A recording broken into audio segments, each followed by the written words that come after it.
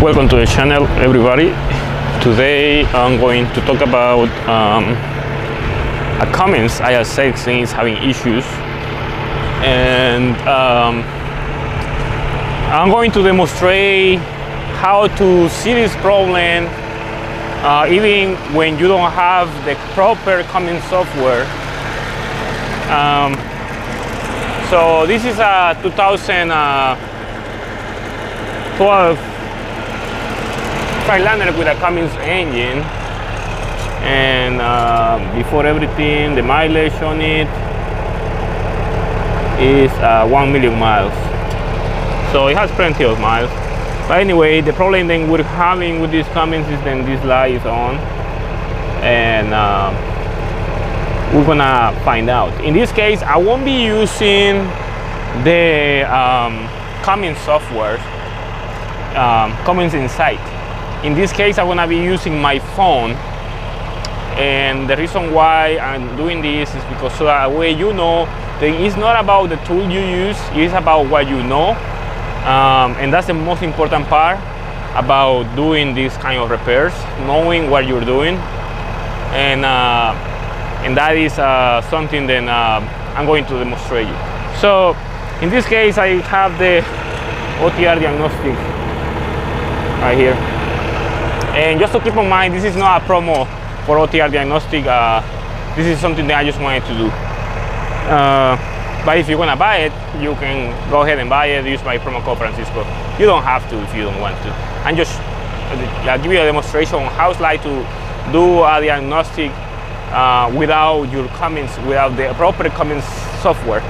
So for that, I'm gonna be using the phone, and of course, to give you a better understanding, I'm gonna start a screen recording because it will be hard because of the reflections. So for that, let's go to the phone so you guys can see. Let's go down and screen record. Okay, just media. Pretty hard to hold the phone. Okay, let's do it here. Start recording. Okay, so now everything you see is through the phone. So when I go to the OTR diagnostic, and we're gonna wait until it connects, and we're gonna find out the fault codes and how to identify the fault using this little device. And you can use any other device, it doesn't matter. You can use a J-Pro, or you can use any other generic software that allows you to read information of the truck. So let's continue waiting. Yeah, sometimes it takes a little longer. But anyway, so the owner of the truck is complaining about fuel problems. Supposedly he replaced the fuel pump, and after that he started getting problems. Okay, now we have the screen completely, the home screen of the diagnostic. So when I go to fault codes, and as we go to there, we're gonna have right here the fault. It says engine fuel leak, engine controller. We click on it, and we have this. You're gonna give you some troubleshooting at the end, like 00, no leak detected, 001, leak detected, 10 error, and 11 no level. So we have the description of the fault, but main important part is to see what's going on here. Engine fuel leakage 1, and says data valid, but it is about normal operational working range, moderate severe level, and status signal, which indicates, in the description is like status signals which indicates fuel leakage in the fuel rail of the engine. Location can vary. Location can be either before or after the fuel pump. Yeah, it just gives you a small description. But anyway, this is not the point. It's not about showing you what it says and everything. The code is this one, SPN 1239 FMI16. So that means that we have a fuel leak somewhere. So how to know where is the fuel leak, or how to know what type of fuel leak we have? In this case, it's pretty hard to know where is the fuel leak, because you cannot just know where the fuel leak is, but we can identify what type of fuel leak we have. So we go out and we go back to the home screen, and we're gonna go to light data here. I'm gonna have all the information here, so we're gonna scroll down until we reach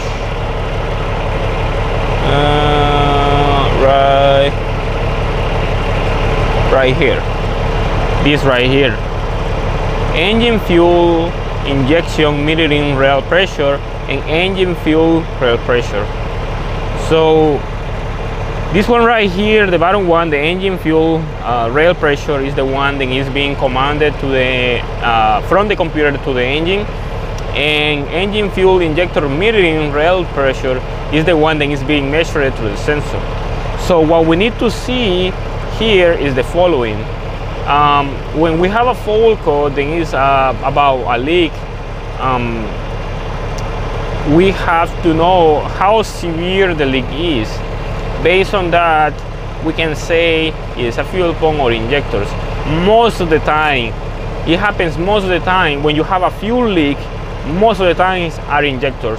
But that doesn't mean that is the case.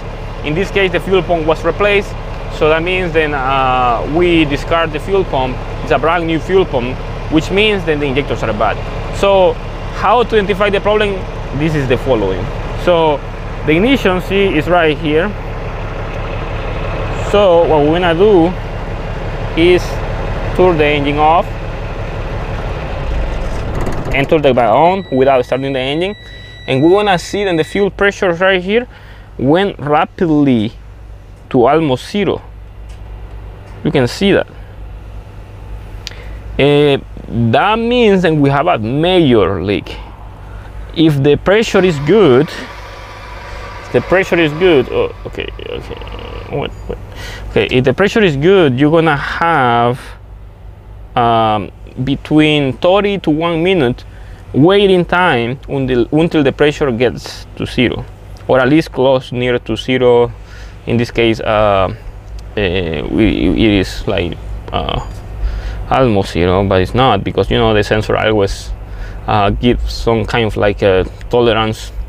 It's not exact pressure measurement that the sensor provides to the computer, but it is very accurate when it comes to when it works. So it's not 100% accurate, but it's not like it's gonna be 100 still, even though the engine is off.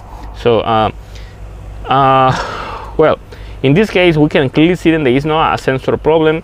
It is not an engine pressure building problem, because if we start the engine, as it is, let's press the push, start the engine, and you're gonna see the pressure goes back up rapidly. See? So that means that the engine is building the pressure, the pump is building the pressure, but the pressure is not staying in the system. And that is what the computer is asking to check, because it doesn't pass the test. Usually computers have a specific test that takes around like 1 to 2 minutes after you shut the engine off, and it keeps on testing the pressure, the measurement, and once the pressure goes down, it validates the measurement. But if the pressure goes down rapidly, it tells the diagnostic area of the computer that there is a fault.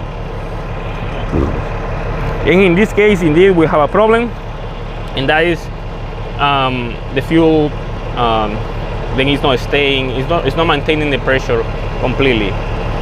Anyway, this was my point of doing this video. As you can tell, it is not about let me cancel the video recording. Okay, there. All right, nice. It is not about what tool you're using to know the problem. It is about how to use the tool. If you know how to use the tool, it is going to be easy to identify the problems with any truck So it's very important for you, if you're using anything to diagnose your truck, it's very important that you know how to use the tools. Even maybe you are not a mechanic, maybe you are not someone with experience working on computers, but still it is not about having the experience on working in many different trucks. It is about the experience of using the specific tool, and that's pretty much it. But anyway, this was the point of this video, and as you can see, I mean, like, it's pretty easy to see where the problem could be. In this case, I am not 100% about the injector that is bad. It could be one injector, or it could be 6 injectors that are bad. But usually when you have problems and the fuel leaks, most of the time it is just one injector that one goes bad. But it's always recommended to replace them all, because anyway you have to remove all the injectors. If for any reason you decide to inspect the injectors, you have to remove all the injectors and then take the injectors to the laboratory to get them inspected. And then when they find out which injector is bad, you still have to replace the injector plus the labor. Still, it's going to be cheaper, way cheaper than replacing the old injectors. But eventually you may have to replace all the injectors anyway, because you know all the injectors are bad. So that's the reason why it's always recommended to replace all the injectors. If one injector goes bad, just replace the others, and that will help you to maintain your truck out of the shop and on the road. But of course it's pretty expensive. That's around like a $6,000 repair, and it's not very recommended if you don't have the budget. And using aftermarket injectors, rebuild injectors and all that, sometimes not the best. Sometimes better buy them directly from the dealer or anywhere that has good warranty, and that will keep you away from any problems on the road, especially with fueling. You know, like, that's something that is very expensive to deal, especially when you have to deal with the problem with the truck, towing the truck, and the time and the truck is down, and you still have to manage to pay invoices, bills, or any utilities that you need to survive your day-by-day operations. But as I say, I mean, like, it's pretty simple. I mean, this is a pretty simple information, and as you can see, I mean, like, I'm just using my phone. I don't have anything else on hand.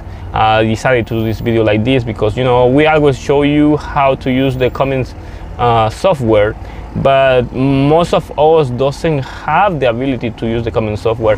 And you can use also OTR diagnostic, or you can use diesel decoder from diesel laptops, whatever works for you. It's going to do the same, just the variation will be on how to operate the specific application. But other than that, that will be the way to go. Well, I mean, if you have any questions, just comment below. I suppose then you may have questions about it, and if you don't, great, that means then you know, and probably you know more than I. So and that's cool. That's something that I really like to know, when people know more things, because I learn to, we all learn from from others, you know, something new. And if you wanna follow me, go to Instagram, look for me, franciscoamaya YouTube. Subscribe to this channel as well. Follow my new channel. It is called B Mechanic School. It's my new channel. Then I wanna be explaining things like this with more details, with little explanations, with more emphasis on what it's like to repair these problems. Follow that new channel. I will be doing that kind of videos there. So, well, subscribe, like the video, share it, and thank you for watching.